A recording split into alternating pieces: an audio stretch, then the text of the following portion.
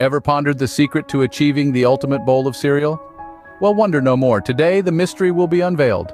Step 1. Select the right cereal. Keep in mind the choice of cereal can make or break the experience.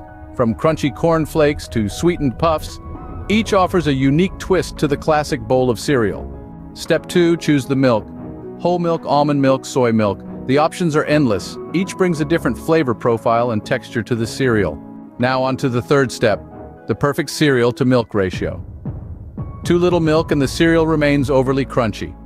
Too much, and it drowns, losing its delightful crispness.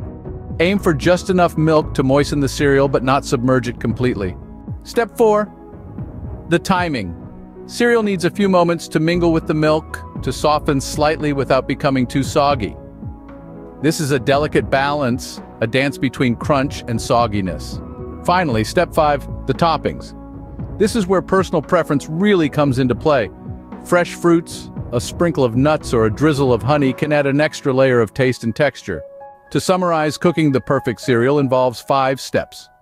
First, choose the right cereal. Second, select the ideal milk. Third, master the delicate balance of the cereal to milk ratio. Fourth, perfect the timing for the ideal cereal crunch. And fifth, customize with your favorite toppings.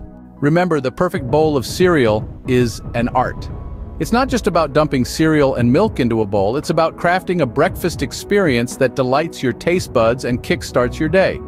So go ahead, unleash your inner cereal connoisseur and enjoy the ultimate cereal experience. Till next time, keep exploring the art of cooking.